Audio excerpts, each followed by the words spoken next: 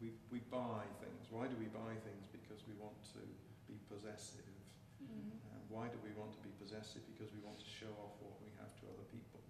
But there are other ways of having good relationships with other people. We don't need to be acquisitive. We don't need to have the best in modern technology.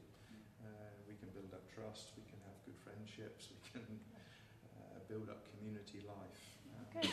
And that's really, really critical for all religions, to build up the life of a community. It's much more important to sustain our community life than just to purchase products to feed an economic growth at So the in risk this of way, losing our own souls. yeah, no, that's